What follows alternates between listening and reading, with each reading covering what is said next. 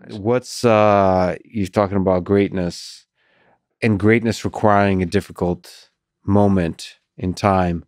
Can you like reflect back and think what are some of the hardest, if not the hardest thing you've ever had to do in your life? Well, I think I've had a bunch of things. I've had a lot of things not go my way. I've been incredibly fortunate. I've had a lot of things go my way also. But leaving Team Lord Irvin in 2008, which I firmly believe was the right thing to do, is one of the that was very difficult at the time. Not not a difficult choice, but it was because of why I was leaving. But Just psychologically. First of all, loss in general, leaving a yeah, team, a family I of all kinds, doesn't matter what the circumstances. I didn't lose any friends, but I lost a lot of people I thought were my friends. And I lost training. I'd also had like a really serious, my wrist only does that. So like I had a really serious wrist surgery like that. I didn't know if I was going to be able to compete anymore after that. I just got my brown belt. That was it was a tough time, like psychologically, physically, everything. But I was very, very motivated to do my best and to push through it and to just to carry on in a positive direction, no matter what, in a different direction. And Were you you know, lonely?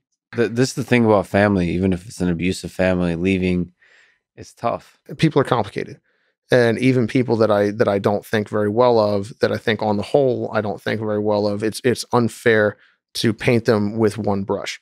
Obviously there's greater and lesser examples of that, like the person we discussed last time, who's an infinitely, beyond almost anyone that we could ever imagine meeting in our own personal lives. Yeah. Yeah. Bloody elbow. Yeah.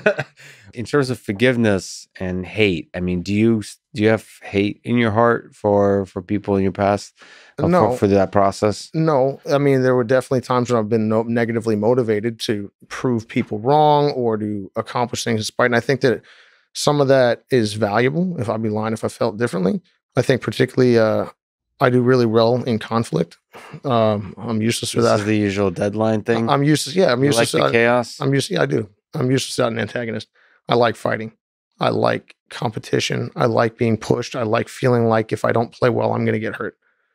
I have no choice but to play well or play with everything I got at the very least. And I guess I would say though, is, as I've gotten, more time and, lived a little bit longer, you see, various situations for, with increased color, I guess I would say, increased clarity. And, there are a lot of lessons to be learned even from times in history or bad experience that we have. And the question is, can we take those lessons and move forward? And that's again what I think we're seeing in sometimes socially right now. We're forgetting important lessons of the past. And that's not good.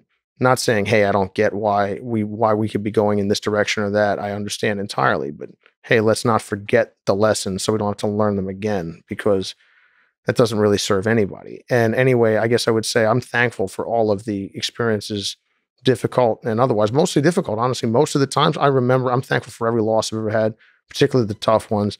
I'm thankful for, for all the relationships. Many people have taught me many things and continue to teach me many things. Some of whom are still some of my closest friends. Some of whom are people I really don't get along with at all. And some of whom are people I think really poorly of. Oh, there's not many of that last group. What I guess I would say is there's been a lot of things and opportunities to learn and, throughout that. And also it's not as if I've never made any mistakes myself. Now, again, there are magnitude differences, I like to think. And I can definitely say that none of the mistakes that I've ever made have been mistakes of intention.